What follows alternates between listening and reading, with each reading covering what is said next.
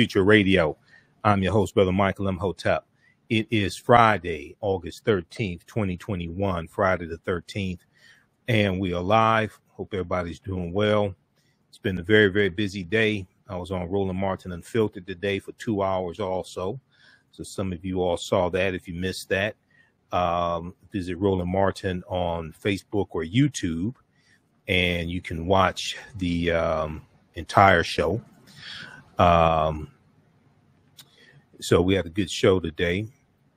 And on today's show, what I'll do is on Sunday's show, since we're on for 2 hours on Sunday, I'll play some of the, we'll share some of some excerpts from Roland Martin Unfiltered. We had a infectious disease expert, an infectious disease doctor, Dr. Alexia Gaffney, I think was her name, African-American female. And she was talking about COVID-19 and the surge of COVID-19 and the Delta variant. So very, very informative segment. Dispels a whole lot of myths, a whole lot of nonsense that you see on social media. So I'm going to ask her some very important questions as well. So we'll share that segment on our Sunday show. All right. On today's show, there is I saw an article from ebony.com, and then also one from deadline.com. Many people are familiar with the book Blood Brothers, Blood Brothers, about the relationship between the greatest of all time, Muhammad Ali, and Malcolm X. And the book Blood Brothers came out a few years ago. It's about Randy Roberts and Johnny Smith. And the book came out in, I think it was 2016. Well, there's a new documentary that is going to be on Netflix, premieres September 9th on Netflix, called Blood Brothers, and is from Kenya Barris. And Kenya Barris is the creator of Blackish on ABC, Blackish with Tracy Ellis Ross and Anthony Anderson. And this new documentary explores the relationship, the friendship between Malcolm X and Muhammad Ali, and how it came to an abrupt end as well. We're going to talk some about the documentary today, and we'll talk some about Muhammad Ali and Malcolm X, two of my heroes. You see the pictures behind me of Muhammad Ali and Malcolm X. But also, we'll talk a little bit about attorney Benjamin Crump. Benjamin Crump is back in the news. There was a press release that he released on Thursday, August 12th. You know, earlier in the week, we talked about the story of the African-American realtor, Eric Brown, who was showing a home to an African-American father and his 15-year-old son in Wyoming, Michigan. And a neighbor called the police on the three the three individuals. They thought that someone who was arrested back on July 24th for breaking into the home, they thought that person returned, and these two men and the teenage boy were arrested temporarily, then released. We know that story went viral. We talked about it here. It was also on CNN. Well, on Thursday, August 12th, attorney Benjamin Crump released a press release saying that he is representing real estate agent Eric Brown, as well as the prospective buyer of the home. We'll talk about that a little bit, give you an update on that story. I'm going to play the interview that Don Lemon did with Eric Brown and the customer, Roy Thorne. And this incident took place on August 1st, 2021. All right. And I'm going to share with you the press release from Ben Crump's law firm also. Very interesting development there. So we'll discuss that. And then on yesterday's show, you know, we talked about how the state of Georgia, Secretary of State Brad Raffensperger is going to purge 185,000 voters from the voter rolls in Georgia. And Joanne Reed on the readout talked about that.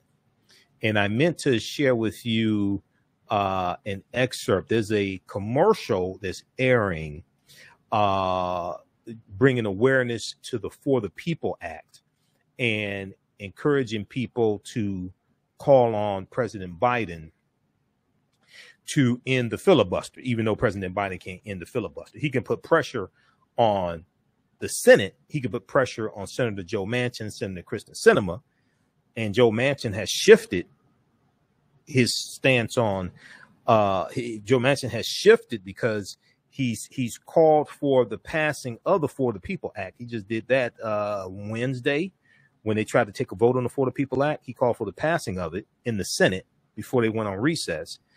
And then also, as we talked about on yesterday's show, Senator Joe Manchin and Senator Raphael Warnock are working on a revised voting rights bill to get that passed when the Senate comes back from recess on September 13th. Okay, so I think this is it, July 28th. There was one. I think this may be it. Democrats craft revised voting rights bill seeking to keep hopes alive in the Senate. There's one article dealing with that from the Washington Post. There's another one from the Post also. I have to pull up the second one from the Post that if this is not the main one that I want. I think this is it here. Democrats craft revised voting rights bill seeking to keep hopes alive in the Senate. This is from July 28th, 2021. Okay, so you have this taking place also. Now, in the commercial, there is a excerpt of Dr. Martin Luther King Jr. talking about the filibuster. And I'm going to play an excerpt of that actual video, okay? And he's talking about how the filibuster is used to block civil rights bills and how it's used by the minority to a minority of misguided senators should no longer be able to weaponize the filibuster against voting rights for Black and brown Americans. He's talking about how the filibuster was being used against African Americans. Okay, and I meant to play that clip on yesterday's show, but we ran out of time, so we'll do that today. And then also I'll give you a brief preview of the 10-week online course that I teach on Saturdays, 3 p.m. to 5 p.m. Eastern Standard Time, from the Civil War to the Civil Rights Movement and Black Power, 1865 to 1968. From the Civil War to the Civil Rights Movement and Black Power, 1865 to 1968. This is a 10-week online course that I teach, and we deal with history from the end of the Civil War through the Civil Rights Movement and the Black Power Movement. So we'll talk a little bit about that class also. All right, I'll give you a preview of information we cover in that class. And you can visit our website, AfricanHistoryNetwork.com, AfricanHistoryNetwork.com, and you can register for that 10-week online course there, and we'll post a link here also. All right, now on the African History Network show, we focus on educating, empowering, and inspiring people of African descent throughout the diaspora and around the world, because right now it's correct your own behavior. What you do for yourself, what you do to yourself, and what you allow other people to do to you and get away with is based upon what you think about yourself. What you think about yourself is based upon what you have been taught about yourself. What you've been taught about yourself is based upon everything you've read, heard, and seen about yourself. So when you control the radius of a man or woman's thoughts, you control the circumference of his or her actions, because the mind can't do or teach what it doesn't know. Now, we deal with a number of different topics here on the African History Network show. We deal with current events and history and politics education, economic empowerment, entrepreneurship, relationships, love, sex, health issues, and much, much more. Sign up for our email newsletter. Text the word Kemet, K-E-M-E-T, to 22828. To sign up for our email newsletter, text the word Kemet, K-E-M-E-T, to 22828. To sign up for our email newsletter. Also visit our website, AfricanHistoryNetwork.com, AfricanHistoryNetwork.com, to sign up for our email newsletter there as well. All right, and you can register for my online courses at our website, AfricanHistoryNetwork.com. I teach one on Saturday, one on Sunday. The one on Sunday is Ancient Kemet, the Moors, and the Maafa, Understanding the Transatlantic Slave Trade, what they didn't teach you in school. That's a 10-week online course also. Okay, I want to go to this first story here before the break. I just sent you the information also, Ed. Let's go to this first story here dealing with the documentary about Malcolm X and Muhammad Ali. Okay. The name of this documentary is Blood Brothers. I saw an article from ebony.com because the movie, there was a screening of it at the Martha's Vineyard African American Festival. Okay. Earlier this week, that was on Monday, August 9th. Okay. There was a screening of the film there.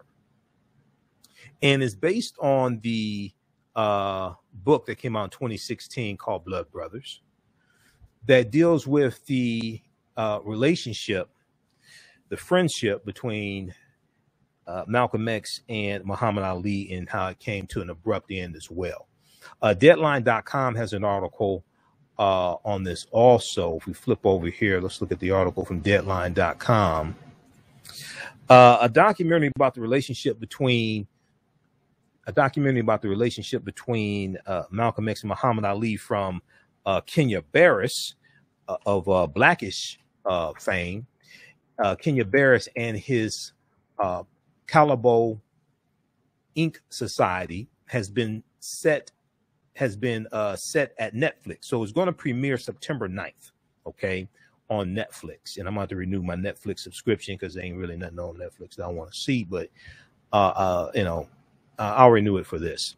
Blood Brothers, Malcolm X and Muhammad Ali. Blood Brothers, Malcolm X and Muhammad Ali will launch on Netflix on September 9th. Now, it's based on the book by Randy Roberts and Johnny Smith called Blood Brothers, The Fatal Friendship Between Muhammad Ali and Malcolm X. Blood Brothers, The Fatal Friendship Between Muhammad Ali and Malcolm X. Okay, that's the name of the book that it is based upon. Now, so the documentary comes from Kenya Barris, and Kenya Barris has since moved to Viacom CBS after he had a deal with Netflix, but he has since moved to Viacom CBS in the deal that gives him equity in BET Studios, because we know BET, so I guess still think Bob Johnson owns BET. He does not. He sold that some years ago to Viacom. Viacom owns BET, MTV, and VH1, by the way. Now, it is Kenya Barris' latest documentary for Netflix. He is also producing a documentary on civil rights attorney Benjamin Crump, who we're going to talk about in a few minutes here. So we see a connection here between Muhammad Ali, Malcolm X, Benjamin Crump, and Dr. King. We're going to do it with all four of them in today's show. So the documentary, which Kenya Barris teased in his profile in 2020, features never before seen archival footage and the story behind the friendship between the civil rights leader, Dr. Martin Luther King, Malcolm X, the civil rights leader, Malcolm X, human rights leader, Malcolm X, and Muhammad Ali. Marcus A. Clark, who has helmed episodes of Netflix's Unsolved Mysteries, Unsolved Mysteries and Rapture directs the documentary. So he's the director. Kenya Barris is the producer of this documentary. Now, Marcus A. Clark talking about Malcolm X and Muhammad Ali. Malcolm X and Muhammad Ali are two of the most iconic and revered African Americans of the 20th century. And let me scroll this back up, of the 20th century. And yet the depths of their friendship and the influence they had on each other is largely unknown. Blood Brothers provides a deeper understanding into what made these two men tick. What made these two men tick? Blood Brothers provides a deeper understanding into what made these two men tick, the intense role faith played in their bond, and ultimately how their budding friendship came to an abrupt end. So, you know, this is something that this is a documentary I'm looking forward to. Most of the documentaries on Malcolm X I have seen, including my favorite, which is Make It Plain. I think Make It Plain is probably the best documentary so far that I've seen on Malcolm X. I know there's one coming out that his daughters are doing, so that may even be better. It'd be from a different perspective, but Make It Plain has Dr. John Henrik Clark in the documentary, because Dr. Clark and Malcolm X were good friends also. We're going to pick this up on the other side of the break. We'll talk some more about this documentary that premieres September 9th. We'll talk some about Dr. King, and we'll talk about the secret friendship between Dr. King and Muhammad Ali that a lot of people don't know about. I'm going to let you, I'm going to play an excerpt of a press conference that they held in March of 1967. And then we'll also talk about Benjamin Crump, representing the African-American realtor who was arrested in Wyoming, Michigan, just selling while black. You listen to the African History Network show right here on 910 AM, the Superstation, the Future Radio. I'm Michael Imhotep. We'll be back in a few minutes. 910, the Superstation, Detroit's only African-American talk radio. Welcome back to the African History Network show right here on 910 AM, the Superstation, the Future Radio. I'm your host, Brother Michael Imhotep. It is Friday, August 13th, 2021. And we are live. Calling numbers 313-778-7600. 313-778-7600 is the call-in number if you have a question or comment. All right. I want to let you know that 910 AM Superstation has the Godfather's advertising package right now. It is the greatest advertising deal ever. With their Godfather package, you get 200 spots for $500 with a must air within 30-day policy. A must air within 30-day policy. That is only $2.50 per spot. And they will even produce the spots for free. That's right. They will produce the spots for free. Call Renisha Williams right now at 313-434-8291. That's 313-434-8291. Call Renisha Williams and let her know that Michael Imhotep told you to call. All right. I want to go back to this story here we were talking about before the break. This deals with the new documentary coming from producer Kenya Barris, who's the creator of Blackish on ABC with Tracy Ellis Ross and Anthony Anderson. And this documentary deals with the relationship between Malcolm X and Muhammad Ali. Okay, it's based upon the book called Blood Brothers, and Blood Brothers came out in 2016. And the name of this documentary is Blood Brothers: The Fatal Friendship Between Muhammad Ali and Malcolm X. Blood Brothers: The Fatal Friendship Between Muhammad Ali and Malcolm X. Now, there was an article from Ebony. There's an article from ebony.com, Ebony Magazine, also dealing with this. This movie premiered on Monday, August 9th at the Martha Vineyard's African American Festival. Okay, the Martha Vineyards African American Festival. So check out this article also from Ebony.com. Blood Brothers Muhammad Ali and Malcolm X debuts at the Martha's Vineyard African American Festival. This article is from August 12, 2021, and this documentary premieres September 9th on Netflix. Okay, so I'll be looking forward to that, and we'll talk about that on this show also once it's released and I'll watch it. All right, now there's a back in 2016 there was a article about Blood Brothers, about the book Blood Brothers, from this was from NBC News. Okay, let's see if we can pull this up here. This is from NBC News.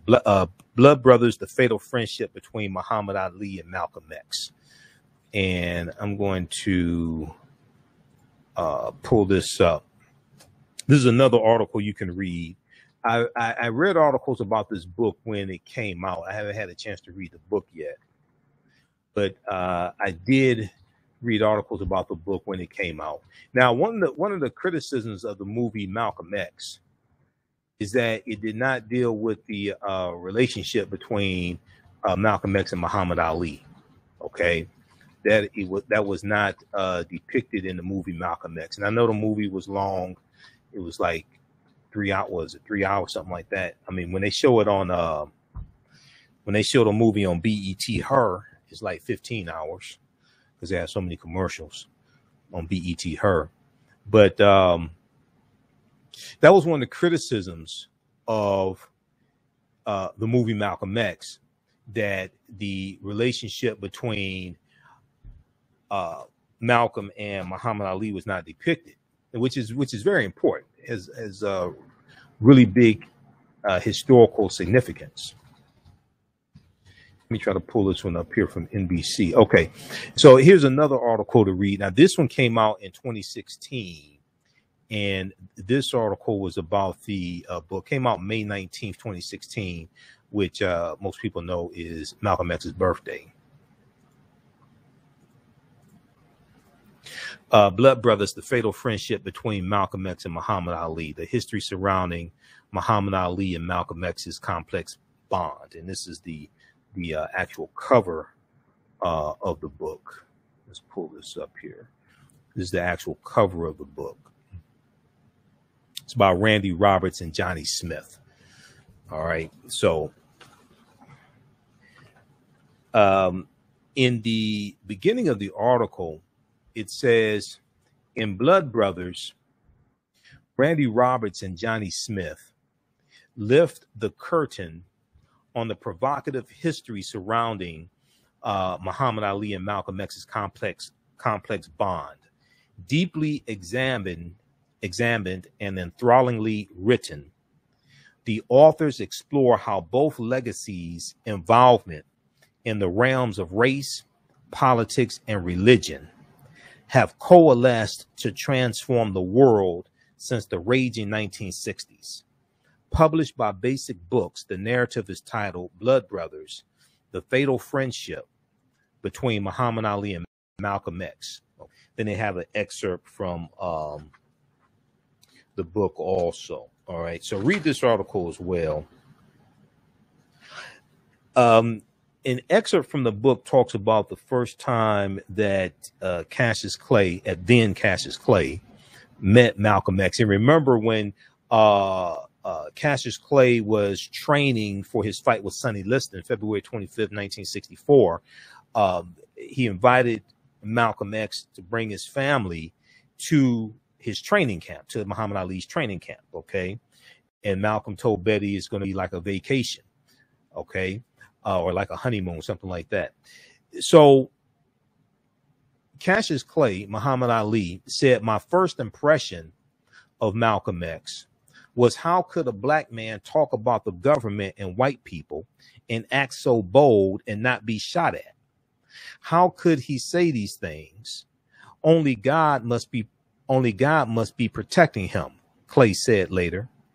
Malcolm was unlike anyone he had ever met. Quote, he was fearless. That really attracted me, end quote. Malcolm had magnetized Cassius Clay, drawing him toward the inner circle of the Nation of Islam. He had no idea the effect he had on the young boxer that day in Detroit, but he would soon see him again. He would soon see him again. Okay. So read, check this article out here, and let's connect back to the, lost our connection to the radio station. Just a second here. Skype dropped the call. Let's connect back. All right. Okay, so read this article here. Blood Brothers, the fatal friendship between Muhammad Ali and Malcolm X. All right, we lost connection. I'm back. Okay. All right, so read this article here from NBC News. Blood Brothers. Blood Brothers, the fatal friendship between Muhammad Ali and Malcolm X. This is from BC.com. All right, now, there was also a relationship between Dr. King and Malcolm X, Dr. King and Muhammad Ali. There's also a relationship between Dr. King and Muhammad Ali. Well, we know Dr. King and Malcolm X met once. That was March 26, 1964. When Muhammad Ali, Cassius Clay, fights Sonny Liston, February 1964, is going to be the next month that Malcolm X officially separates from the Nation of Islam. Malcolm X officially separates from the Nation of Islam March 8th, 1964. Okay, March 8th, 1964. It's going to be later in that month that Malcolm X meets Dr. King for the first and only time. That was March 26, 1964, at the U.S. Senate debate for the Civil Rights Act, okay, of 1964. Malcolm goes there, and then March 29, 1964, Malcolm delivers the speech, the ballot, or the bullet in Washington Heights, New York. That's March 29, 1964. He's going to deliver the speech again April 3rd, 1964 in Cleveland, Ohio, and he's going to deliver it again April 4th, 1964 in Detroit, Michigan at King Solomon Baptist Church. Okay, so he delivers the ballot of the bullet March 29, 1964. Okay, 3 days after he meets Dr. King. He delivers it April 3rd and then April 4th, 1964. There was a secret friendship between Dr. King and Muhammad Ali. In March of 1967, Malcolm is already assassinated. Malcolm was assassinated February 21st, 1965. In March of 67, Dr. King and Muhammad Ali have a press conference. They have a meeting. Then they have a press conference, a brief press conference about the meeting. Okay, we're gonna go to clip. We're gonna go to clip one, Ed, and they talk about their opposition to Vietnam. Now, it's going to be we're going to go to clip number one from YouTube. Heavyweight champion Muhammad Ali got together with civil rights. Okay, hold on. Stop the clip. Hold on. Just pause the clip. Just start from the beginning. Just pause the clip. I'll introduce it. This is the month before they officially come out in opposition to the Vietnam War. Now, it's going to be April 4th. Now, this clip is late March 1967. It's going to be April 4th, 1967, that Dr. King delivers his speech Beyond Vietnam, where he officially comes out in opposition to the Vietnam War and gives a speech about it.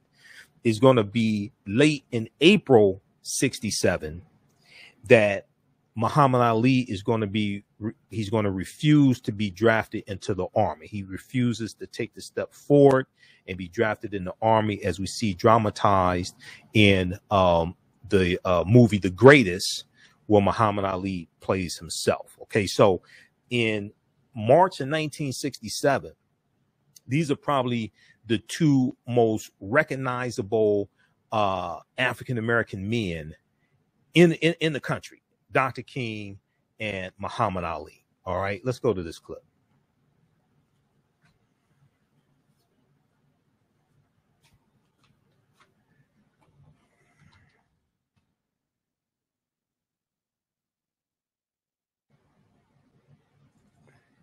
Okay, take it off mute. What did you discuss back in the hotel room? Nothing, just friends, just like Khrushchev and Kennedy and everybody. When the people, all of the politicians of all other white races come together, and they, although they believe different, they think different, whites can come together and discuss the common cause. But whenever a few of us come together, the world is shook up. And I'll say, whatever went back there, it's our business. Reverend King, you agree? Oh, yes, yes. We had a very good discussion on many matters. And, of course, these are not things that we would discuss here. But we do have common problems and common concerns. And above all, as Muhammad Ali has just said, we are all victims of the same system of oppression. And even though we may have different religious beliefs, this does not at all bring about a difference in terms of our concern. You share the same, one more question, do you share the same concern that Muhammad has for his draft status? Oh, I certainly do. My views on the draft are very clear. I'm against it. And I think the sooner our country does away with the draft, the better it will be for everybody. I'm very disturbed about the militaristic posture of our nation.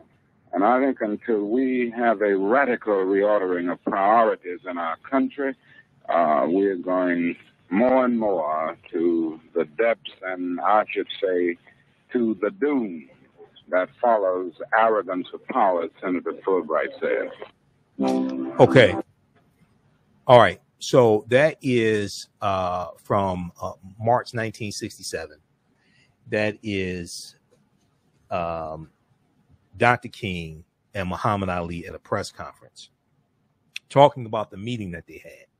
And there's a point in there where Dr. King talks about the differences that they had.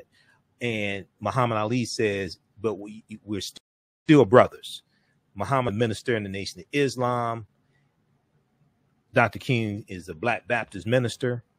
And there's a sermon that Dr. King gives when Muhammad Ali refuses to be drafted. And it's on YouTube. There's an excerpt of it on YouTube where Dr. King says you have to admire Muhammad Ali's courage. You may disagree with some of his religious beliefs, things like this, but you have to admire his courage, okay, not to be drafted. So here you have a press conference with probably the two most well-known African-American men in the country at the time in 1967. And then that's March 1967 that they give this press conference. Then the next month, April of 1967, they both officially come out in opposition to the Vietnam War. And this gives a huge boost to the anti-war movement and the anti-war activists and African Americans and white college students and things like this who are protesting against the war. And also, Dr. King becomes the most hated man in America overnight. He becomes the most hated man in America when he comes out in opposition to the Vietnam War. Okay, so that press conference, that was from March 30th, 1967. Okay, March 30th, 1967. That's on YouTube. Heavyweight champion Muhammad Ali got together with civil rights leader Martin Luther King. That's courtesy Associated Press. All right, now there's an article from biography.com that I've talked about before on this show. Martin Luther King, Muhammad Ali's surprising secret friendship. This is from biography.com. Very good article by Aaron Blakemore from originally January 14th, 2019, updated January 29th, 2021. Martin Luther King Jr. and Muhammad Ali's surprising secret friendship. And here you have Muhammad Ali and Dr. King, and Muhammad Ali saying that we're still brothers, even though we have differences. And this goes back, reminds me of Malcolm X in July of 1963, the month before the March on Washington, when Malcolm X sends a letter to the leading civil rights leaders, the big six civil rights leaders, including Dr. King, requesting a meeting with all of them, including Dr. King, and Malcolm was calling for a unification of the civil rights leaders and their followers, while Malcolm was still in the Nation of Islam. This is July 1963, and Malcolm said we have to find a common solution to a common problem posed by a common enemy. Here you have Muhammad Ali in the interview we just played. Muhammad Ali is talking about Kennedy meeting with Nikita Khrushchev, leader of the USSR. And if we go back to 63, Malcolm X said that if Kennedy and Khrushchev could put aside their major differences and have a meeting, then African-American leaders, Negro leaders, should be able to put aside their minor differences and come together and have a meeting. And he said we have to find a common solution to a common problem posed by a common enemy. There was an article by, I think this was Deneen L. Brown, for the Washington Post. And this one here is Martin Luther King Jr. and Malcolm X Martin Luther King Jr. met Malcolm X just once. The photo still haunts us with what was lost. The photo still haunts us with what was lost. We're going to go to clip 2 in just a second here. Dr. King, we're going to go to clip 2 in just a second here. If you read this article from the Washington Post, and I deal with this in a lot of my lectures dealing with Dr. King and Malcolm X and things like this. We'll talk about some of this in the 10-week online course that I teach also, from the Civil War to the Civil Rights Movement and Black Power, 1865 to 1968. When Malcolm meets Dr. King meets Malcolm X. Malcolm tells Dr. King, I'm throwing myself into the heart of the civil rights struggle. I'm throwing myself into the heart of the civil rights struggle. This is March 26, 1964. This is at the U.S. Senate debate for the Civil Rights Act of 1964.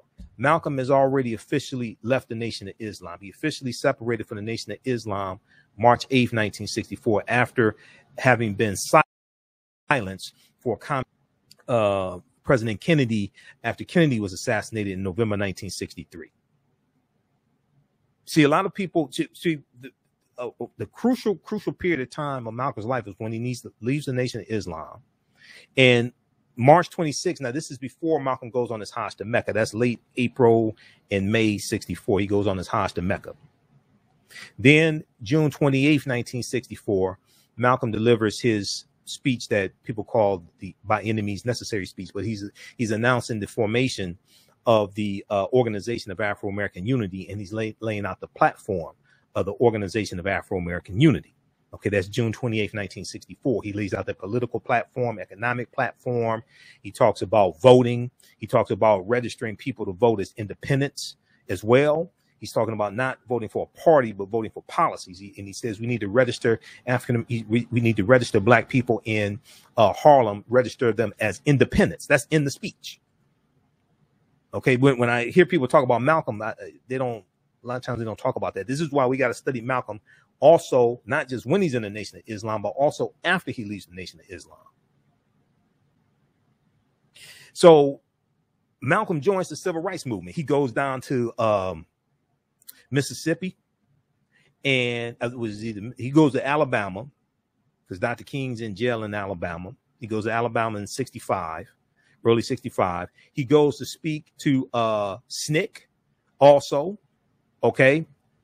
And he Fannie Lou Hamer invites him to come speak to SNCC. He goes to speak to SNCC.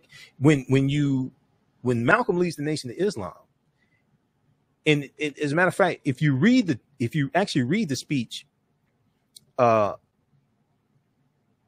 of the Bullet, especially the one from March 29th, 1964, Malcolm is talking about injecting black nationalism into the civil rights movement. That's one of the major themes of the speech. I hear people talk about the speech. I find it interesting they don't mention that. When you actually read the speech, like, for instance, you can read these, what are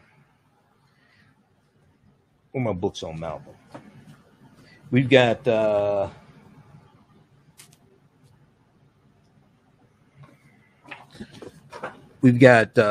February 1965, the final speeches, Malcolm X. These are the final speeches Malcolm X gave. So we have this book here, Malcolm X, the final speeches.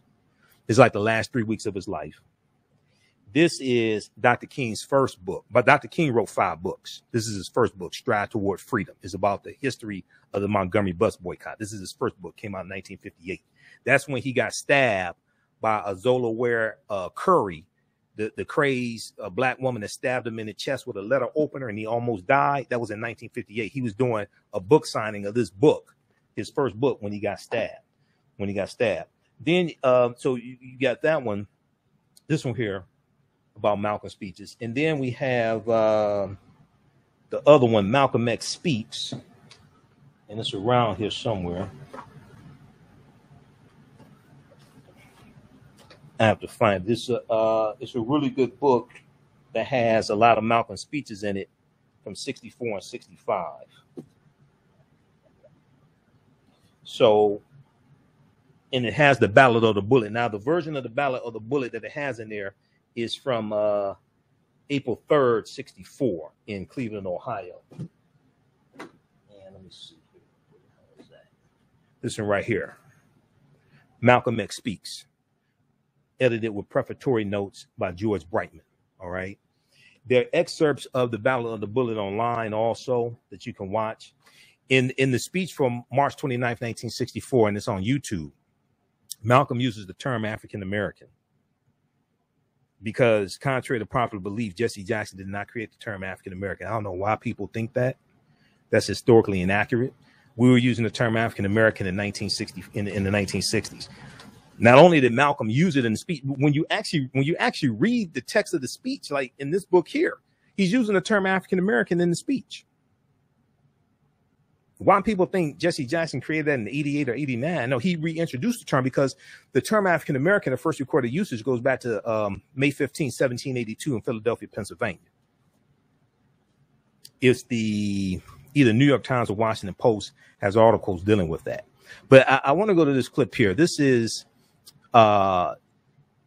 King talking about the filibuster and how the filibuster has been used against African Americans and the civil rights movement. Let's go to clip 2.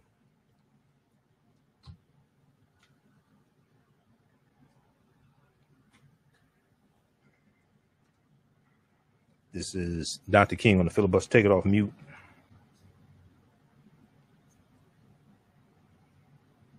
If the president's program were incorporated, or such portions of it that would lend themselves to this, how would you feel about submitting this to a vote of the people of the United States who have never really had an opportunity to express themselves in this area? Well, this will certainly be all right with me because I think the vast majority of people in the United States would vote favorably for such a bill. I think the tragedy is that we have a Congress with a Senate that has a minority of misguided senators who will use the filibuster to keep the majority of people from even voting. They won't let the majority of senators vote.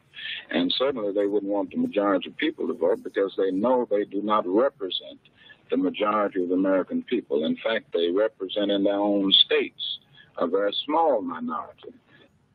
Okay. Okay, so that is from that's a clip of Dr. King. That's from, I think, 1963. And that's on Facebook also, that clip. We'll post a link of it here. Dr. Martin Luther King Jr. on the filibuster.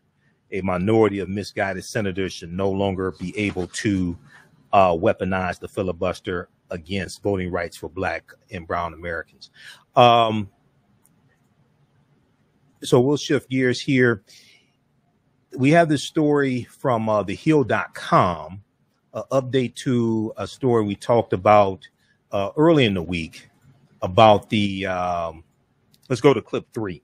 Let's go to clip 3 from CNN about the realtor who was arrested along with his client. Now, Benjamin Crump is going to represent the realtor. Let's go to clip 3 from CNN and Don Lemon. Okay, we'll go to that in just a second. So imagine touring a home up for sale and being met by police with guns drawn. It happened on Sunday in Michigan to a Black realtor and his Black client, and the client's 15-year-old son, who's seen here on police body cam video being put into handcuffs. All 3 were cuffed. Now, they say if they were white, it wouldn't have happened. Police say a white neighbor called 911 reporting a break-in after seeing the 3 men at the vacant home. This is dash cam video. It shows one of them leaving the house with his hands up. It turns out a different man was arrested at the home a week earlier for unlawful entry. The Wyoming, Michigan police are saying tonight in a statement, after a thorough internal review of the actions of each of our public safety officers who responded to this incident, we have concluded race played no role in our officers' treatment of the individuals who were briefly detained, and our officers responded appropriately. While it is unfortunate that innocent individuals were placed in handcuffs, our officers responded reasonably and according to department policy based on the information available to them at the time. Well, let's talk about this. Joining me now with their perspective, the prospective home buyer, Roy Thorne, his son Samuel, Eric Brown, the realtor showing the home. Thank you all for joining. I appreciate you joining. I'm sorry this happened to you. Let's discuss. Eric, you heard what the police said. What did this feel like for you? Did it feel like profiling, racial profiling?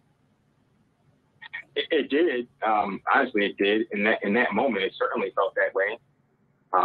It's difficult to justify that type of what I felt a tactical type response. There was a strategy there, and then they were surrounding the home without our knowledge, and we weren't made aware of their presence. So yeah, for sure, it felt.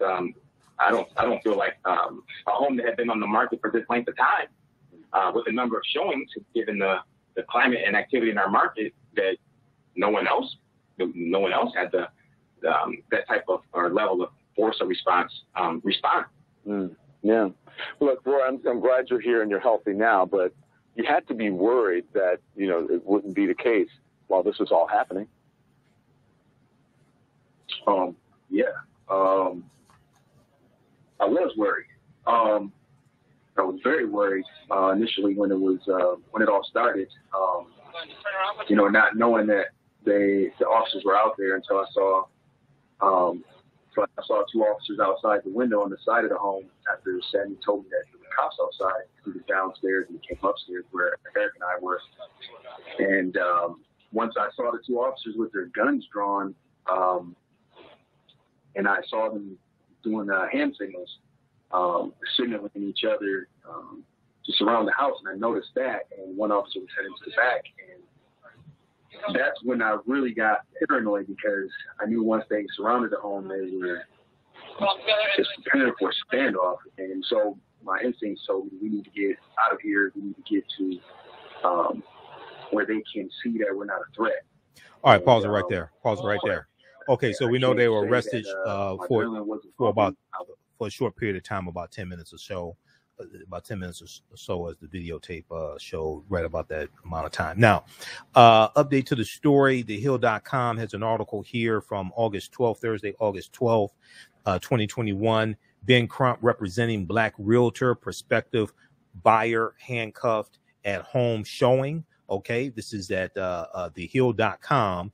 And there is a press release here. I went to Ben Crump's. I follow him on Twitter. There's a press release that he released on August 12th. And okay, those watching on our Facebook fan page, The African History Network, and our YouTube channel, keep watching. We're going to keep going for a couple more minutes. We'll talk about this press release. Visit our website, AfricanHistoryNetwork.com, AfricanHistoryNetwork.com. You can register for the online courses I teach on Saturdays and Sundays. And we'll be back Sunday night. Right now, it's correct wrong behavior is not over till we win. Wakanda forever. We'll talk to you next time. Peace. All right, stand by. All right, everybody, be sure to visit our website, AfricanHistoryNetwork.com, AfricanHistoryNetwork.com, and register for the class I teach on Saturdays, from the Civil War to the Civil Rights Movement and Black Power, 1865 to 1968. It's a 10-week online course, and we deal with history from the at the end of the Civil War, Reconstruction, 1865 to 1877, Jim Crow era, World War I, World War II, Civil Rights Movement, Black Power Movement. We do the class live. All the sessions are recorded. You can go back and watch it over and over again. Click on register here. It takes you to the next page, and just click on enroll at the next page, on the next page. And you can register for the course. It's regularly $130, on sale $80. As soon as you register, you can start watching content. You can watch the class from last week, and we have some bonus content there also. Okay, so just click on enroll. All right, let's continue here. So, looking at the press release from Ben Crump's law firm. This was released Thursday, August 12th. Can I pull this up at all? All right. So this is regarding Wyoming, Michigan. Nationally renowned civil rights and personal injury attorney Ben Crump has been retained by Eric Brown and Roy Thorne, two men who were wrongfully detained and handcuffed by the Wyoming Police Department during a house showing. Wyoming police officers swarmed a home and detained and handcuffed Brown, who is a realtor, Eric Brown, his client Thorne, and his 15-year-old son during a showing. And let me see if I think we have, let's see, can we blow this up some more? Let's look at this here. I saved the press release. Let's flip over. Try to bring it up this way and zoom in on it.